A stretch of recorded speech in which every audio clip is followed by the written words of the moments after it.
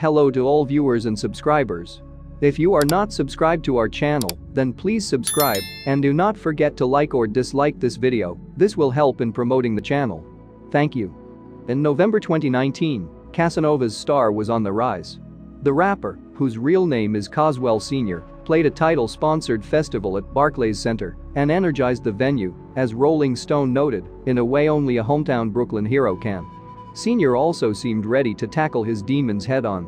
In his new album at the time, Behind These Scars, Sr. leaned into his vulnerability, departing from the unflinching style that had made him a rising star. Sr. had also confronted the criminal justice system in his work and advocacy. In the Behind These Scars track, Jail Call, Sr. described being suicidal behind bars. "I've been in the belly of the beast, thinking of suicide. I've been hearing my mother cry on the phone. Just why? Why again, and you can't explain it," Sr. told Rolling Stone in 2019. "She don't understand. I had to rob. That's me. That's my life story. That's a scar." He even spoke about prison reform at Harvard University. Sr.'s ascent didn't last. On December 1, 2020, federal prosecutors revealed that Casanova was one of 18 alleged untouchable Gorilla Stone Nation gang members indicted in a sprawling drug conspiracy case. The conspiracy ran from 2004 to 2020 in New York City and upstate, prosecutors alleged. In a court document, prosecutors also claimed that Sr. closely coordinated his artistic endeavors to benefit the gang, sharing some of his money with Gorilla Stone's founder, Dwight Reed, who is serving a 50 years to life prison sentence for a 2014 murder. On Wednesday, Sr. pleaded guilty in White Plains federal court to 2 counts: racketeering conspiracy and narcotics conspiracy. Sr., sporting navy blue jail scrubs and a pumpkin orange undershirt, waved to his family and blew them a kiss when he walked into the courtroom. The proceedings took a grim turn quickly when Judge Philip Halpern started asking questions characteristic of all guilty plea proceedings. Among them, was Sr. under the care of a doctor or psychologist? "They put me on suicide watch a couple of days ago," Sr. said matter-of-factly. He described it as a holding cell where you wear a smock and stuff.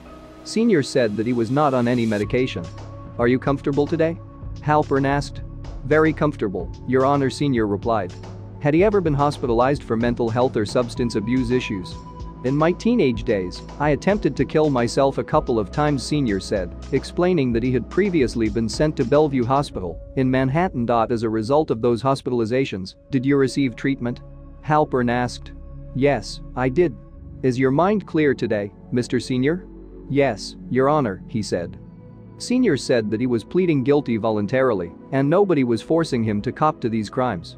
Sr. knew there wasn't any guarantee that pleading would lessen his sentence, he said.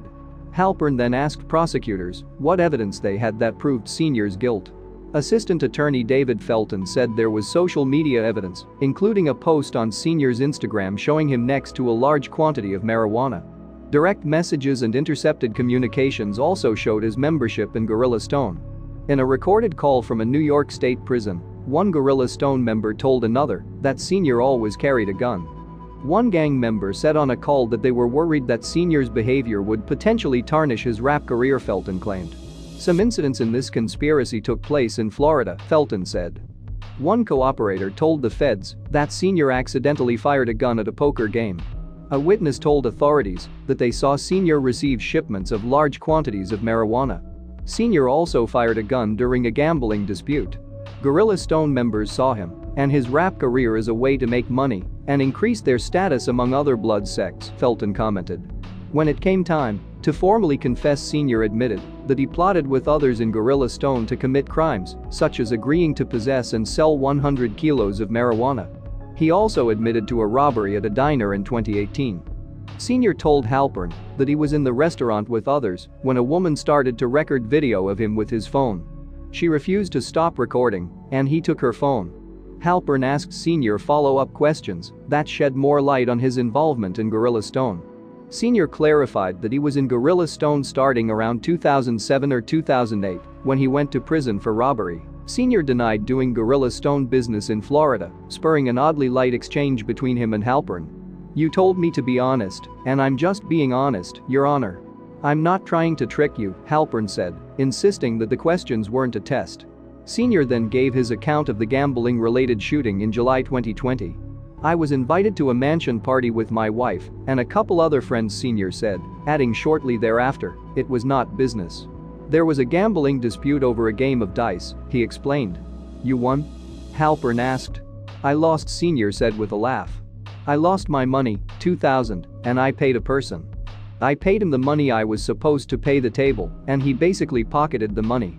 The gun was passed to him, Senior recalled. Halpern asked whether he fired it. It was a tussle, Senior said. Senior also elaborated on the diner incident. He was sitting in a diner with a bunch of girls when a woman started to record him. Don't you have a wife at home? She said. She said she was going to post it, and that's when I reached for the phone. A Gorilla Stone member who was with him choked the woman unconscious. I didn't tell him to do it, Senior said. I actually picked her up and gave her phone back. With Senior's plea deal, prosecutors will recommend a sentencing range between 15 and nearly 20 years in prison, with a mandatory minimum of 5 years. However, Senior could face far more time behind bars. Judges in the federal court system don't have to follow sentencing recommendations in plea deals. Under the law, Senior technically faces a maximum sentence of 60 years imprisonment. He is set for sentencing on December 6.